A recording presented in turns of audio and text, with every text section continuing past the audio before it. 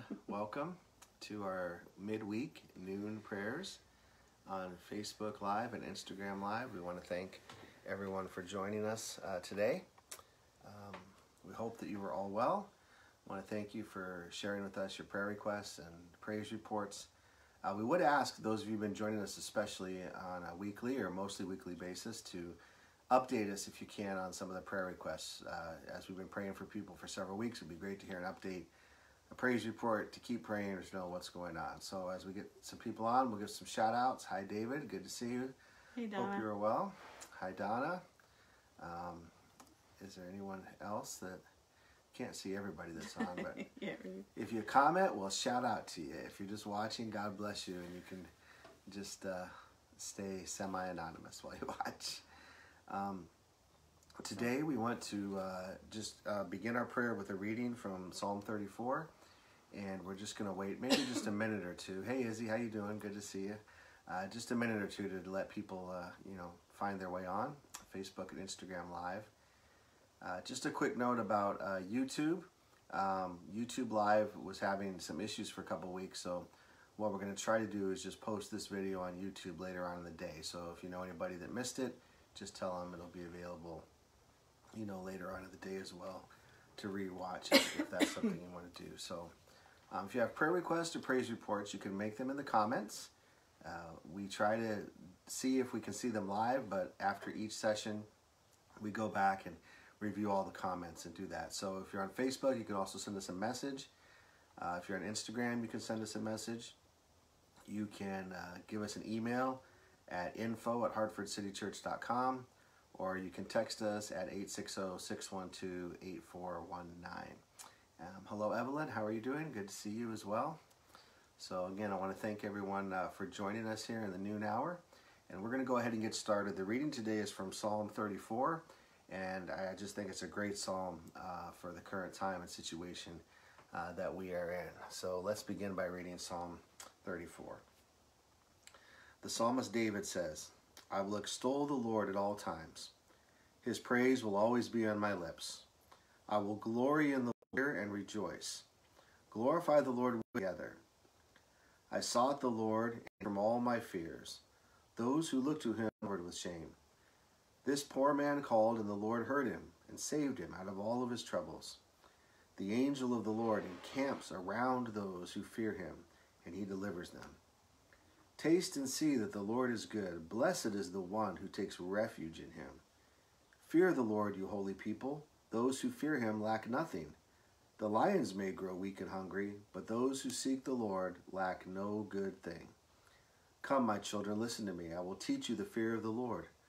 Whoever of you loves life and desires to see many good days, keep your tongue from evil, your lips from telling lies. Turn from evil and do good.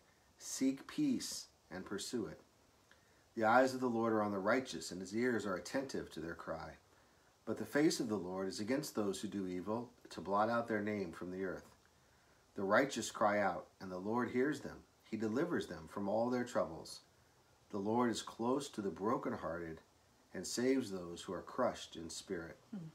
The righteous person may have many troubles, but the Lord delivers him from them all. He protects all his bones, not one of them will be broken. Evil will slay the wicked, and the foes of the righteous will be condemned. The Lord will rescue his servants. No one who takes refuge in him will be condemned.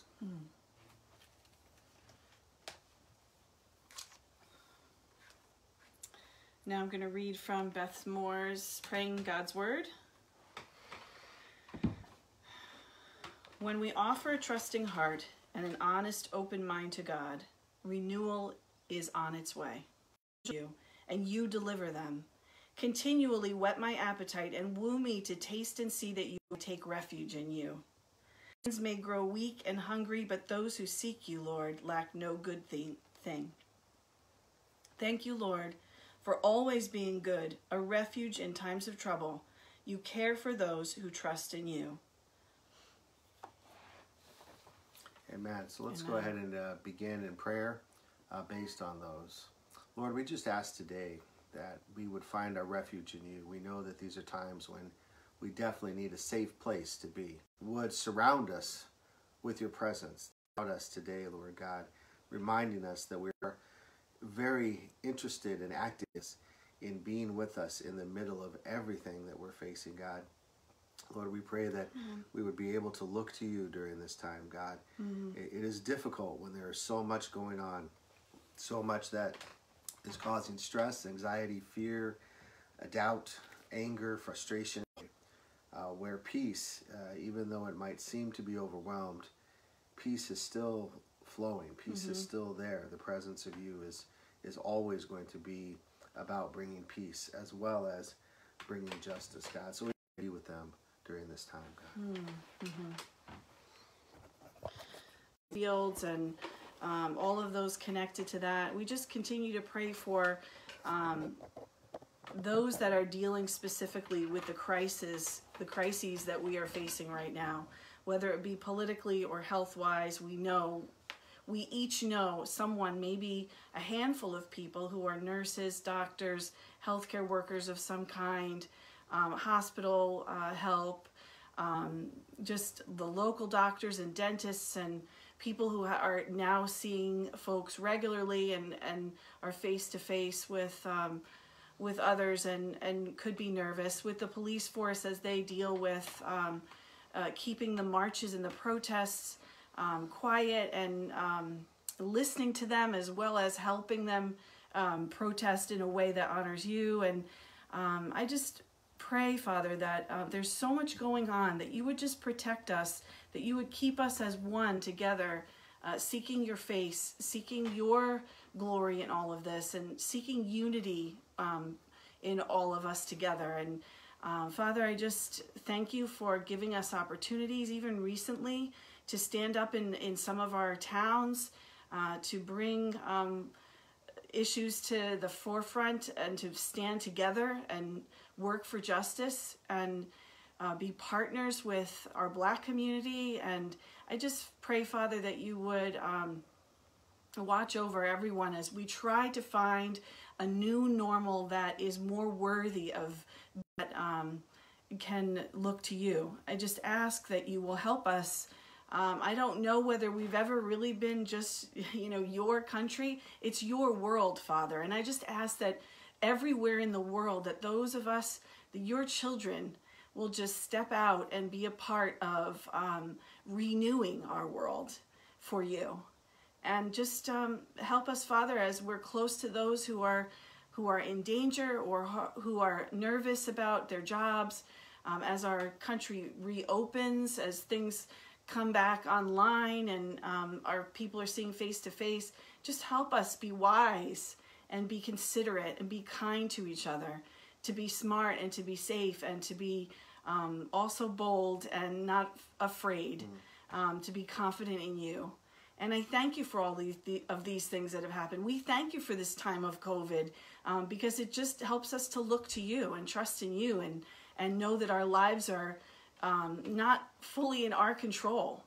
And we just ask that we take every issue that comes up and we see more fully you in this, for you to teach us through this, for us to see you working in this, and help us not to complain, but to just have the joy of you and be trusting in you every step of the way. Thank you, Jesus. Amen. Thank you, Lord.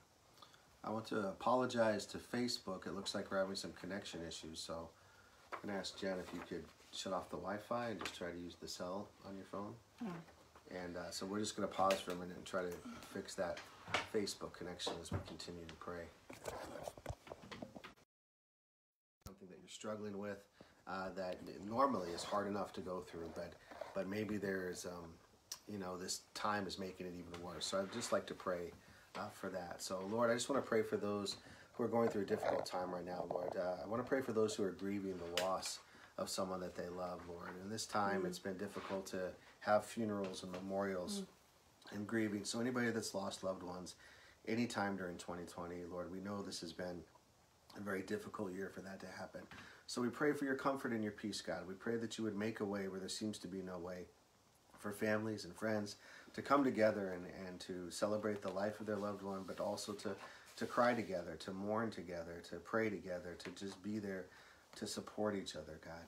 Lord, we know that there are many people who need emotional support during this time, and we pray for those also, Lord, who are dealing with mental health issues, maybe some emotional health issues. God, we pray for them today in Jesus' name, that you would give them the healing that they are so longing for.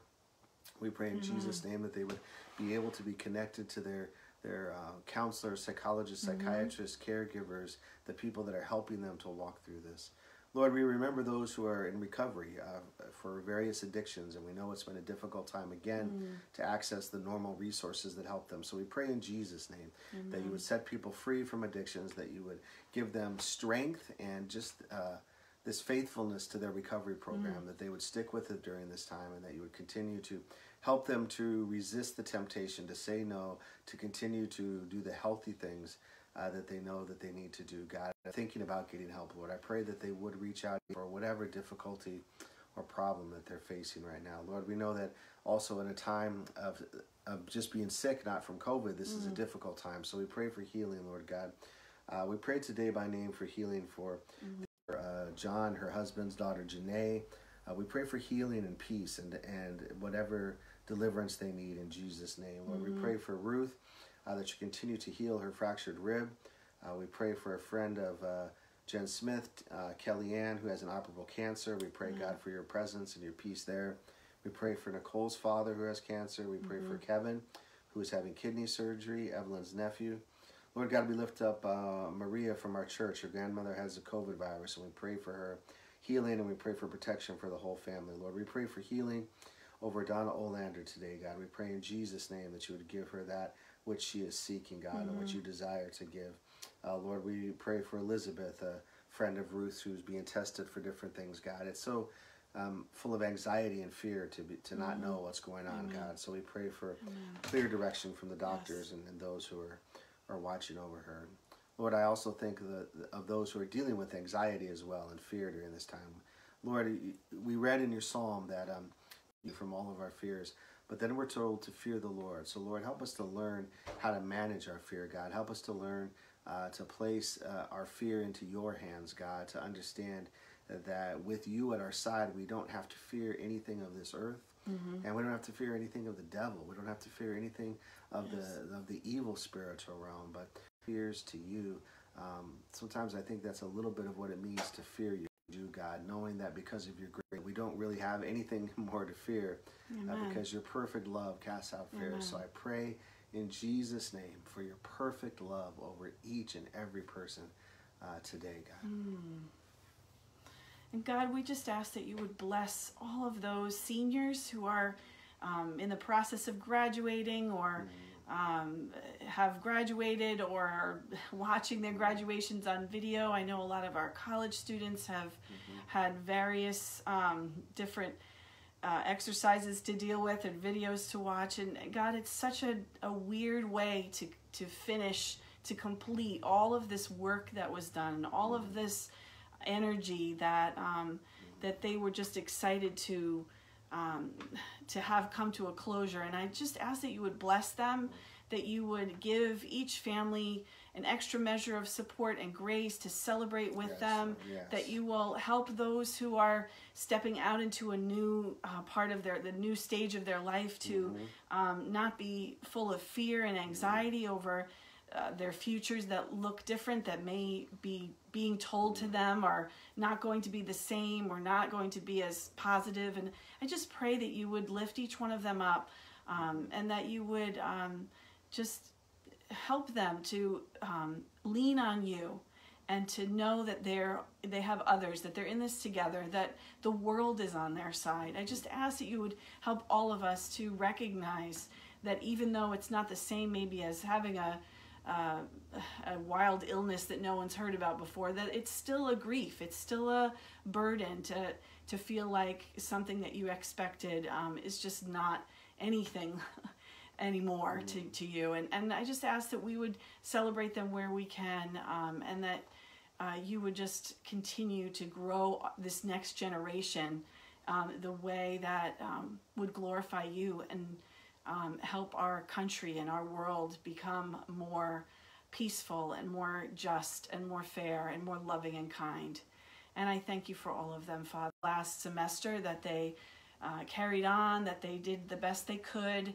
I just pray that you will give teachers and administrators a special measure of rest this summer and rejuvenation, that you would help heal our country even from its educational gap and the body we've just waded through, that you would help us make the wise decisions and the right decisions for next year. And I just thank you, Father, that it is coming to completion, that we can have a rest, and that you have sustained us through that, as you always do. Thank you, Lord. Yes, God, bless those teachers and administrators who've had such a difficult time. And as things are wrapping up, Lord, give them the rest that they need, and just help them to have a good summer, Lord God, and help them to just enjoy the time off this year. Lord, we pray for your will and your provision for what's going to happen next year with all of our schools and universities and colleges and educational institutions, God. We're just trusting you, Lord God, that we can definitely experience better things in the fall. But just give rest and peace. Give peace of mind and heart to teachers that have struggled during this time and feel like they're not doing a very good job, or they're not able to do what they want to do, God. Just in any way feeling like they're falling short. I pray, God, that you would encourage them and you would lift them up today. And Father, we thank you that certain things are easing up, more safe, to that you will enable them to see the light at the end of the tunnel. But Father, I just worried about their own underlying health issues, or the fact that they could be high risk, or for those who are, that you would help us be safe and wise, and didn't forget those who have quarantined themselves or already were lonely to begin with. And I just ask now, do so at a good pace and in a way that honors each other and is loving towards each other as well. And yet at the same time, we so look forward to the day that we can worship you in the same building together with our families, our church in our areas, in Hartford especially, that they will all be excited, that new people who've never thought about church before might be just in a thinking mode, in a seeking mode, because of everything that's gone on. That we will be bold to ask those people, to reach out to friends who have been home, who might be lonely, who might be unsure of the future. We just ask that as each church opens, that they will find new faces there, and that they will be welcoming and loving, and that they will be the right place, that you will just bring each person to the right place, the place they need to be to find you. Amen. And we just want to see maybe even a revival of the Hartford churches, some kind of a boom that only you can do, only you could bring out of this darkness and ugliness and sickness. And we trust, Father, that that's what you want to see too. So we know that, that these can be good things, and that we can expect back to church. Amen. Thank you, Lord. Thank you, Lord. Amen. Well, we're going to go ahead and wrap it up. I wanted to just invite you all to be a part of our church service, which is currently a virtual church. Our YouTube channel, there's a link in our bio on Instagram, and we will post the link to it as well on the Facebook. And every Sunday morning starting at 10:30, we have a worship experience video that we would love for you to experience if you haven't already. And if you are, we'd love for you to share that with as many people as possible that God might lay on your heart to do so. It's important to keep sharing God's word and God's message and God's love during this time. And we feel like this is the way we can do it. We hope to be able to gather again soon. So we keep praying together for things to go well in our state of Connecticut, and for things to open up soon as well. Again, if you have any prayer requests or praise reports, just please put them in the comments. Or updates. Or updates, yes, and we will go through them as soon as this video has ended today. So let's conclude together today by saying some language that's a little bit more modern. So as I always say, you can pray with whatever words you know, and even if it doesn't sound quite the same, the Lord is the God of all languages. He can certainly understand our prayers. So we're just going to begin, and I just like to begin the Our Father prayer by saying, Our Father in heaven, holy is your name. I know hallowed is a bit of an old-fashioned word, but that's what it means, is that God is holy. So if you can, wherever you are, if you can pray out loud, pray out loud. If not, just pray silently in your heart. Let's pray the Lord's Prayer, the Our Father, together. Our Father in heaven, holy is your name. Your kingdom come, your will be done. Give us this day our daily bread, as we forgive those who sinned against us. And lead us not into temptation, but deliver us from the evil one. For yours is the kingdom, and the power, and the glory forever and ever. Amen. Amen. It's hard to get that thine out of there, isn't it? Way back in the church, we're using the thines, but you all understand that. Amen. Thank you all for joining us.